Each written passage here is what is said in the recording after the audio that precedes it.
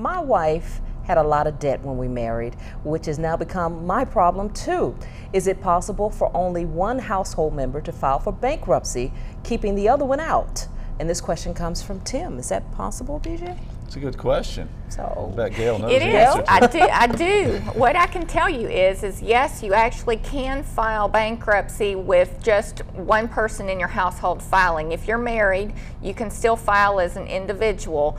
What's been going on in the law for the past several years though, is if you're married, both incomes have to be included.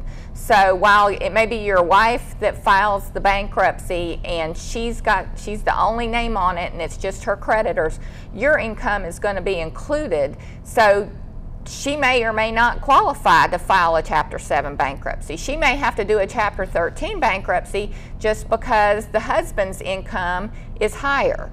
So it is a situation where only one party can file. Both spouses do not have to file, but both incomes, if there are two incomes, have to be included.